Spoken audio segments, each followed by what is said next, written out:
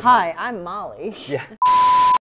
I've been invited to Puma's US headquarters in Boston. We're going to watch the Boston Marathon and we're going to have the chance to interview someone really exciting. No, not this guy, but Molly Seidel, America's bronze medalist in the Olympic marathon. But before we do, we're going to have a whirlwind tour of the headquarters, meet the CEO of a $7 billion company, as well as speak to the product engineers and the team behind all of the exciting innovations in running.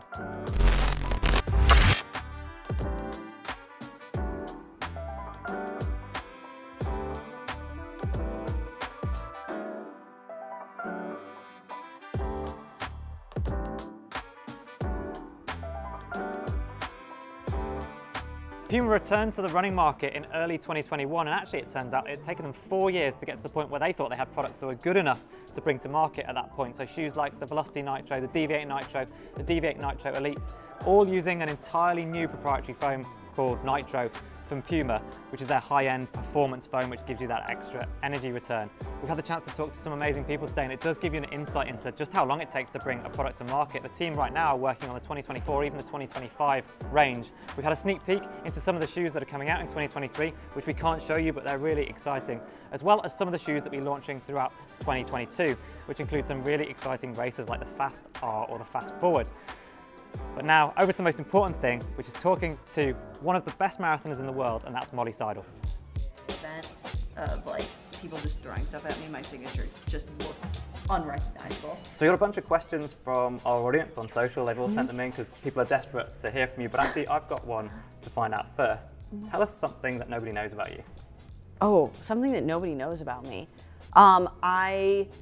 A lot of people don't know, I actually studied archaeology in college, and so I've been on a bunch of archaeological digs, and that's what I thought my life was going to be before this whole running thing worked out. Yeah, how much are you using that degree now? Yeah, I have to say, not a whole lot, not a lot. Oh, amazing, well I genuinely didn't know that. I'm going to jump straight into some questions now that have come in from Instagram. So it's really lovely, a lot of our audience would like to ask you some marathon tips. Yeah. Starting off with probably the most common question we get asked on the running channel, which is what diet do you follow? What type of diet do you follow? How careful are you with what you eat?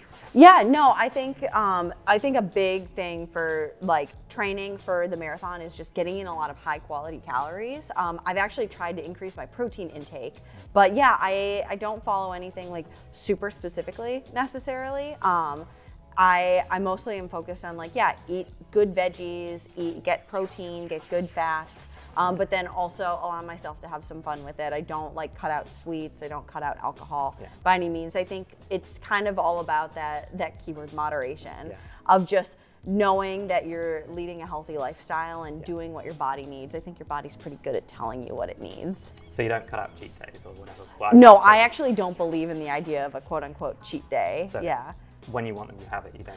Exactly, yeah, I think paying attention to what your body wants, and if there's a day where I really want chocolate or I really want a beer, like I kind of pay attention to that. Yeah, that sounds fair enough. Do you have a go-to treat? And also, do you have a go-to like pre-race meal? Oh yeah, so my go-to treat actually is usually like an IPA or something, like a thicker, heavier beer sometimes, just because I feel like it's nice to go out, have beers with friends, celebrate that. But usually I try to stick to like one really, really thick IPA. And my go-to pre-race is usually some sort of fish and sweet potato I really like. But honestly, sometimes when you go to races, it's just whatever you can get the night before. I was going to ask, like, it's nice to have a plan, but then I guess in a lot of your career, you've got to control what you can control. Honestly, and when you compete in so many different countries, it's you kind of vary it. I've had sushi the night before races. I've even had times where I just have to eat like 5 peanut butter and jelly sandwiches if I'm quarantined in a hotel or something. But yeah, you kind of just take what you can get and know that, okay, as long as you're getting in something relatively good, you'll be fine. So you don't have any superstition like, oh, I have to eat this, and if I can't get it, it's going to be a disaster? Definitely not. Yeah, it's a dangerous track to fall in. Exactly. I think it's very easy to go down that rabbit hole. So Run, Eat, Repeat on Instagram asks, did running come naturally to you? Yes. I think it was, even from being a kid, I was always pretty good at running. And I always just loved it. Even before I started competing, I loved running up in the woods up behind our house. And it was just something that I always kind of knew, like, this is the only thing I've ever wanted to do. And did you do it on your own for for escape, or you part of the team? Like, which part appealed to you the most? Yeah, no, I actually started out doing it just kind of solo. I've struggled with ADHD and just being kind of managing focus as a kid, and that was one way for me to focus. The competition aspect came much later. Wow, so ADHD and focusing, and then you picked the longest event But it's funny because I struggle with that, but then running is how I find my focus. It's my brain just immediately keys in when I'm doing that, and so I've found that it is the thing that just makes my brain work. There's a lot of, I suppose, youngsters actually, and people even in later life discovering maybe something like ADHD that's impacted their ability to work and focus. So you say that running helped you, like through school and stuff? Yeah. So I was diagnosed with OCD when I was younger. It wasn't until much later in life that I got the ADHD diagnosis on top of that. So it kind of makes sense. But yeah, it's sometimes I really kind of don't pay attention to what the diagnosis is, but I think it's just a lot of people struggle with that. And I just find that having something that you enjoy doing that allows you to cultivate that stillness and focus within yourself just helps in all aspects of your life. Amazing. And that leads nicely into, like, I suppose that's how you started, but then your first ever marathon. What do you remember and how did it feel? That first marathon was incredible, just in so many ways. I was really nervous and mostly scared for the unknown of not knowing how my body would react to the distance, how my mind would react. And the minute I got into that race, it was just this sense of flow that I've never felt before. And just knowing, like, okay, this is it. Like, this is my event. Wow, it almost makes me want to do a marathon. Almost. Yeah, almost, but not quite. Yeah. Then you see everyone, like, hobbling around the day after Boston. You're just like, I don't know if I want to do that. Yeah, we're here in Boston, and yesterday, the Boston Marathon, it was a pretty tough day. Yeah. But I know I've had incredibly tough days in my career, and loads of people out there. Sometimes it's a tough day because you didn't quite achieve what you wanted to, or you might not be able to finish, or things go wrong in the marathon. It's such a long distance. So how do you deal with tough days? Yeah, it's definitely hard overcoming that, and knowing that there were really high expectations coming in on this one. And I think it's just, yesterday I took some time to really, like, just sit with it and sit with the disappointment, sit with those emotions, and just realizing, like, okay, like, it is really about just, like, taking the lessons that I learned and moving on from it and not dwelling on it. Just like with a good race, you can't dwell on that forever and just sit with that. It's knowing that there are going to be the bad days along with the good days. And honestly, I've learned a hell of a lot more from my bad days than I have from the best days. So I think this was a really painful lesson, but a good one. And hopefully I'll be able to take this into World Champs this summer. So you'd already qualified for the Olympics in Tokyo, and then it was delayed for a year. And then your contract was up, and it was time to choose a shoe partner. And you went with Puma at the beginning of 2021, the beginning of Olympic year, when obviously Nike and Adidas are pretty established with their super shoes. Did it not feel like a bit of a gamble? It did at the time, and yeah, I think now looking back, it's easy to say, like, oh yeah, of course that was the right decision. But at the time, it was taking a little bit of a chance on a company that had been really strong in track and field, but hadn't been on the distance scene yet. And when I was being recruited by them, they didn't have a shoe released yet. They had a developmental shoe, and they sent me those pairs, and I was living just over here in Boston, and they sent me this box of shoes, and I immediately put them on, and I was just like, I just need something that I know that I can compete in and compete well in the Olympics in. And I tried them on. I was doing strides up and down my street in Cambridge, and I was like, yeah, these are gonna work. And it was just that feeling of, like, I need a shoe that I can be confident that I can run in and run with the best in the world. And I was like, I believe in these shoes. I believe in this company. So yeah, it was really exciting to do that first race in the shoes and really show people. Like, I PR'd the first time I went out in them, and that was fun to get to show, like, okay, this is the real deal. Yeah, and then ultimately, fast forward to Tokyo, and 6 medalists, 3 male, 3 female medalists in the marathon, 4 wearing Nike shoes, 1 wearing Adidas shoes, and then you're in Puma shoes, which, so, like, this gamble from, you know, barely 9 months earlier, it paid off.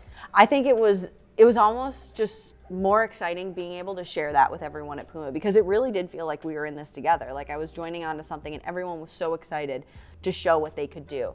And I just wanted to go out and literally put my best foot forward with it and show everybody what I saw in that company. And so I think that was really fun, of getting to finish that marathon, throw the shoes over my shoulder, and just be like, hey, like, we've arrived on this scene. We've seen some of the labs here. It's really cool. A lot of the research and development that goes into it. I was speaking to you just before about the fact that right from the ground up, from any shoe that Puma make, they're making a male and a female version from scratch. I guess, how does that was honestly a big reason why I did want to go with Puma, is this female focus. And that was one of the pitches they made to me early on, was like, we really want to invest in female distance running and like invest in women. And that really meant a lot to me. And I think it was just so drastically different from what I saw other companies doing, that it was like, I want to support a company that is invested in women. And so it's been really cool to see that and see them cultivating that, as women's distance running, especially in the US, has gained such traction and is having such a moment right now. It feels like Puma's really on the forefront of that.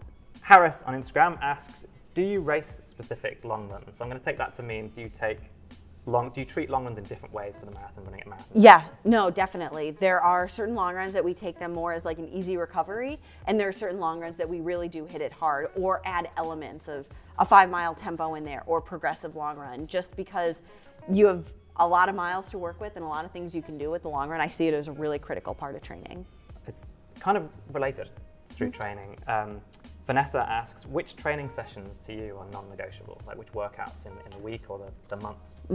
Long tempos are definitely non-negotiable. It's a huge source of strength for me. And as well, doing some sort of speedier intervals at race pace or goal race pace. We'll do mile repeats, 2-mile repeats, just to get that feel in your legs. And it gives me that confidence that I can run with that pace when it goes out in a marathon. Should you train in your super shoes, in the carbon plated shoes, or should you save them for race day? What do you think about that? So I train in my carbon plated shoes. I think it's really important because I think you do run differently in the carbon plated shoes. Honestly, I run a lot more efficiently when I'm in the carbon plated shoes. And so I think as long as I've been racing marathons, that's what I've done. I've found it very important, not just leaving it for race day and being able to let your body adapt to what that is going to be. And yeah, I think it's just good getting in that practice in race mode. It's just like going through in your warm-up how you would in a race. If you're practicing how you race, I think that's very important. Yeah,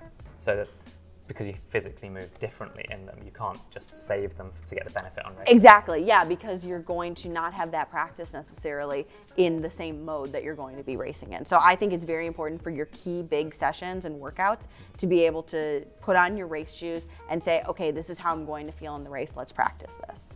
Okay, so do you have one piece of parting advice to our audience if they were taking on any distance from 5K, their first ever 5K up to their first ever marathon? Like, is there something that you've held in your head that someone's ever said to you, or that you'd like to give them? Yeah, I think probably the most important thing for me is keeping running in perspective and remembering that no matter what the race is, no matter how good a day is or how bad a day is, at the end of the day, it's just running. It's not that complicated, and being able to know that you can go as hard as you want and really push yourself to the edge, but your family's still gonna love you, your friends are still gonna love you, no matter how you do. I think it keeps that perspective of like, okay, I do this to have fun, and that's what it's about. Yeah, keep it in perspective, and in perspective, good luck in the World Championships this Thank you. year. Thanks, I'm pumped to represent Team USA. Hopefully we'll see you guys in Eugene. Hey, I'd love to be there.